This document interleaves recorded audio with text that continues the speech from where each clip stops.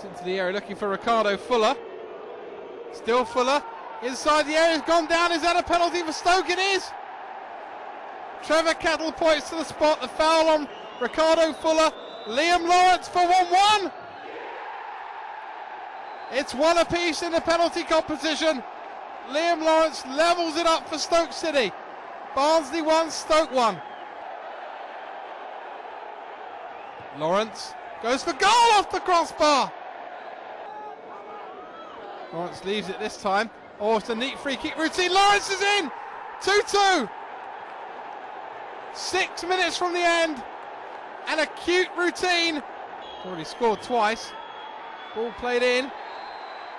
And Trevor Kettle has blown again. What's he given here? Another penalty. Must be for handball. Lawrence for 3-3 in his hat-trick. 3-3.